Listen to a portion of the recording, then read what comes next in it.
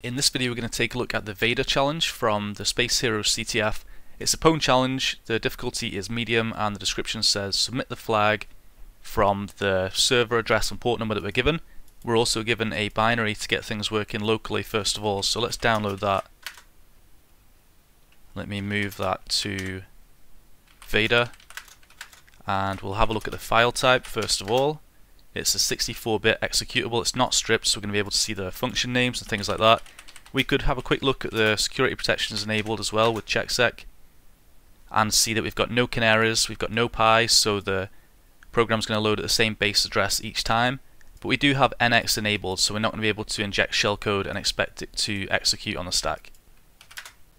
So we'll make the program executable, and then we'll try and run it and see what output we get. It asks us for some input here, so we can try and put in a really long string and see, do we overflow the buffer, do we cause a segmentation fault, and we do.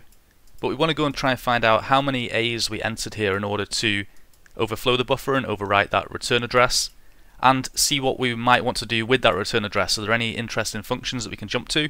Something like that. So I'm going to open up ghidra. I've got this ghidra auto script, so we'll set that up in a temp directory, just pass in the Vader binary, and that's just going to automatically analyze and profile the binary, just speed up the booting process a little bit.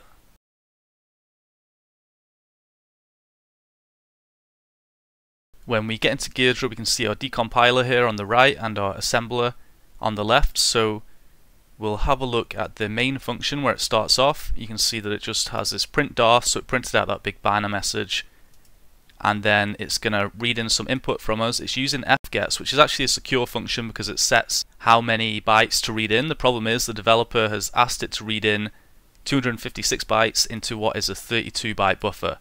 So we've got 32 bytes in the buffer, and we've got our saved RBP as well. So that means in order to overwrite the return address, we'll need to put in 40 bytes, 32 plus our RBP, and then we'll be at the return address, which means when we get down to this point in the function, instead of returning to where it should return, it'll return to whatever address we overflow that RIP with.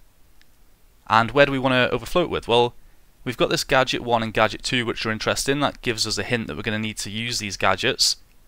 And these are some pop gadgets. We've got pop RCX, pop RDX, pop R9 and R8, so that'll pop some values into those registers for us. And we've got this ignore me, so there's nothing interesting there. We've got this print darth, we've already looked at that. And we have Vader, so this is our win function. So this is a return to win challenge. We just need to call this function and it's going to open up the flag and print out the flag on screen. The only thing is we also need to provide some parameters, so it takes 5 parameters here. We've got dark side of the force are the 5 parameters that we need to provide, and if these string compares aren't met, if it doesn't come back true, then we're not going to get the flag. So essentially we need to find our pop gadgets. We know that we've been given some gadgets here.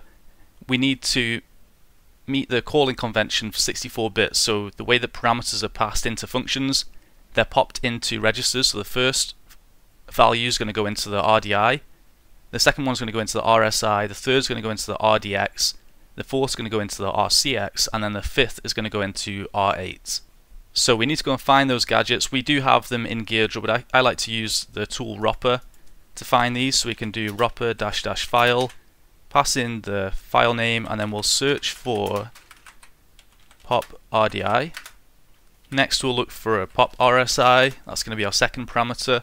We don't actually have a pop RSI, so we can use this gadget. We just need to bear in mind that it's going to also pop the next value on the stack into the R15 register. So we'll need to put some padding or some junk there just in order to fill that space. And then we also need our RDX. So we've got a pop RDX gadget, that's great. We need our RCX, which we do have, but we also we have one that has RCX and R8, so that's actually our last 2 gadgets, our last 2 pop instructions. So these are the gadgets that we're going to need. We can go and put these into a PwnTools script, but just before we do that, let's open up GDB. I'm using the PwnDbg plugin, and let's just see how we could also have found out the offset. So we know that we've got 40 bytes that we want to overwrite before we're going to get to that return address, but we could also work this out using GDB. So we can generate a cyclic pattern of 100 bytes, take a copy of that, we'll run the program, we'll paste that in, and then we'll just have a look and see what would have made it into the RIP. So we'll take these 4 bytes from the beginning of the RSP, and then we'll do cyclic-L to look that up and find out that the offset is 40. So just to show, there's a couple of ways we can do that. We can work it out from static analysis, we can work it out with GDB, and we can also use PwnTools to do the same sort of things. So let me just open up an exploit script. Now this exploit script's not actually right, but I just want to show this as a demonstration. I got a question a couple of days ago on one of my YouTube videos, which was looking at a return to win style challenge like we have here, where we have some parameters that we need to pass in, but the parameters we need to pass in were just literal values. In this case we have pointers, so it's slightly different. So let's just have a look at the incorrect script first of all. You can see that this is part of a template I use for PwnTools scripts, so a lot of this stuff up here doesn't change. We've got a find instruction pointer function, which, as I just mentioned, you can find the offset to the instruction pointer in PwnTools, which is what this function will do. So it's going to send off a cyclic pattern, in this case of 100 bytes, and it's going to wait for the program to crash. It's going to read the core dump and see what was the offset of the 4 bytes in the RIP. So that'll come back with 40. We could very easily just type in 40 here as well, but just if you want to automate things. And we've got a function here to make it quite easy to swap between GDB, remote and local, which we'll see shortly. We've got GDB scripts, we can set up breakpoints and things here.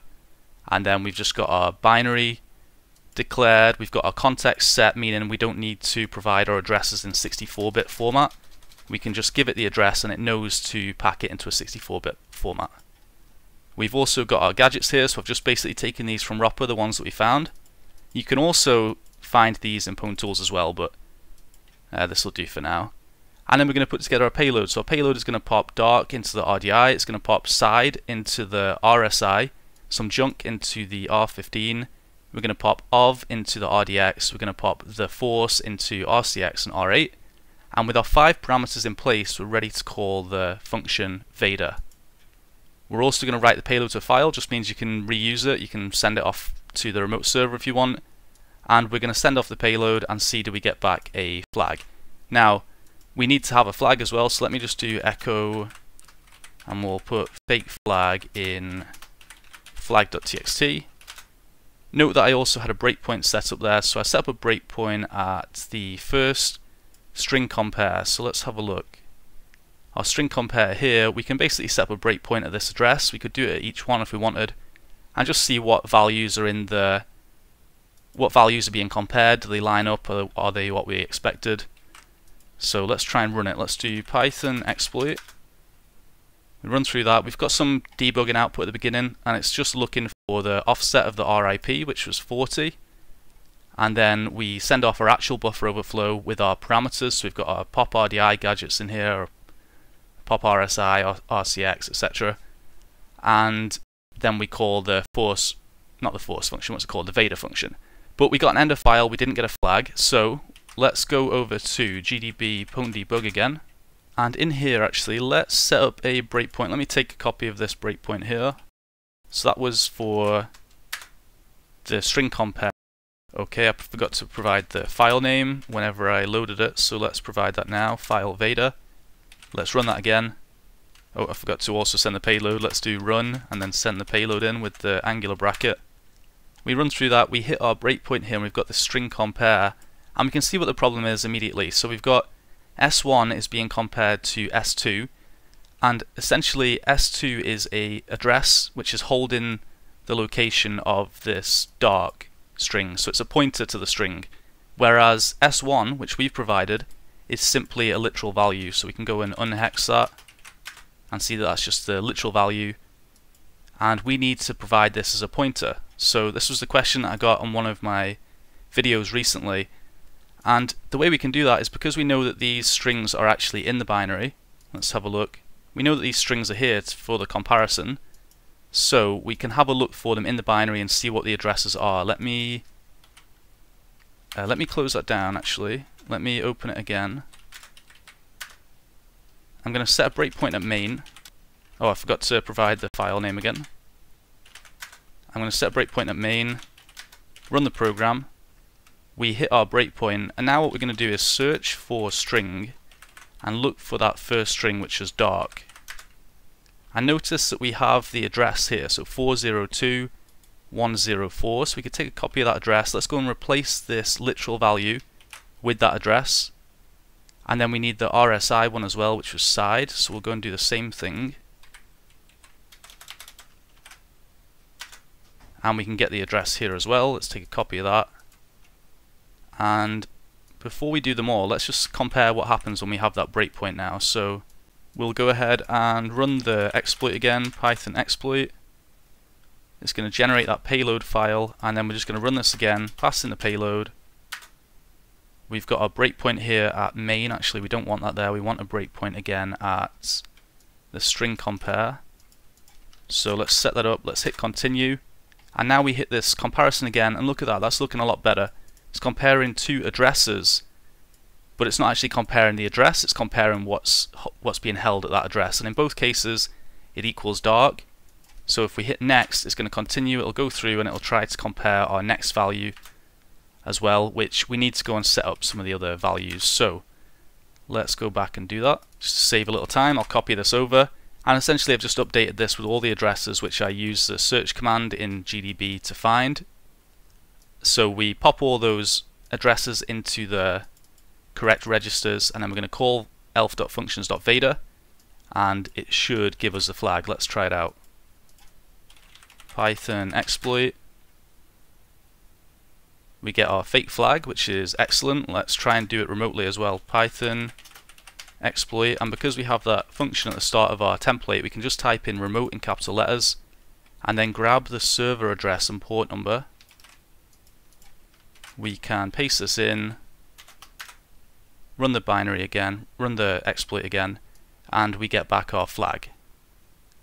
So that's been the Vader challenge. Hope you've enjoyed this video. If you have any questions or comments, leave them down below. Thanks.